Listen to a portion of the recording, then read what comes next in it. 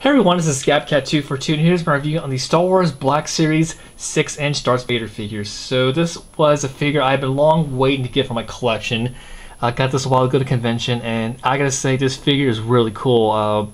Probably the best in the Black Series line, and I just think it just came out really good. The helmet, the details on his armor. I like the fact that he has soft goods, so like he has a cloth cape in the lower half of his robes. I mean, really like it a lot. I would probably have to say for those who do not collect figures in this scale, this is probably a must get just as a display piece. I think it just came out really good.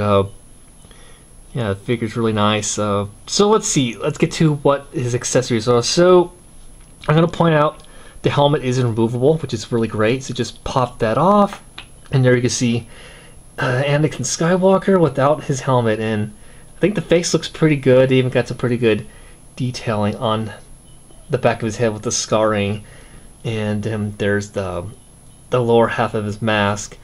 And I'm also going to point out too with the cape, now it's kind of attached to his armor both here and there. I kind of would have preferred if they would have just had you just attach the cape to his the chain of his neck, but you're gonna have to be a little bit careful about that because that might rip over time, but I'm gonna point that out. And the helmet just pops right back like that. And of course he has his red signature lightsaber, and that holds pretty well in his hand, and you can't take the blade out and hold that.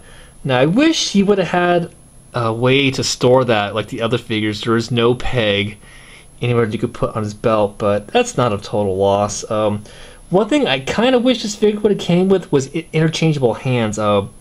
It would have been cool if he would have had a clenched fist hand and like a open hand, like he's choking someone. That's one accessory I would have liked to see, but overall I think the figure is great. So let's take a look at articulation. So head, of course, smooth side to side.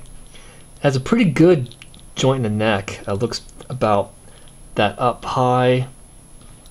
Looks that down that much. Of course, ball joint in the shoulders, side to side, single joints in the elbow. We got wrist articulation, and there's a hinge in the wrist as well. We got an okay ab crunch, goes that back and forward, bit of side to side. We got leg joints and a thigh swivel, double joints in the knees, and of course ankle pivot. So this figure goes about 20 bucks in retail. I was lucky to get him at a convention for that price. Really great figure. Now I know that there is I think the import version of this figure, which is the SH Arts Darth Vader. That figure probably is cooler, but I mean, for those collecting on a budget, this is probably the way to go if you want a posable Vader figure. I think it's definitely worth picking up. If you get him at a decent price, he's a must get. So hope you enjoyed this review, and may the Force be with you.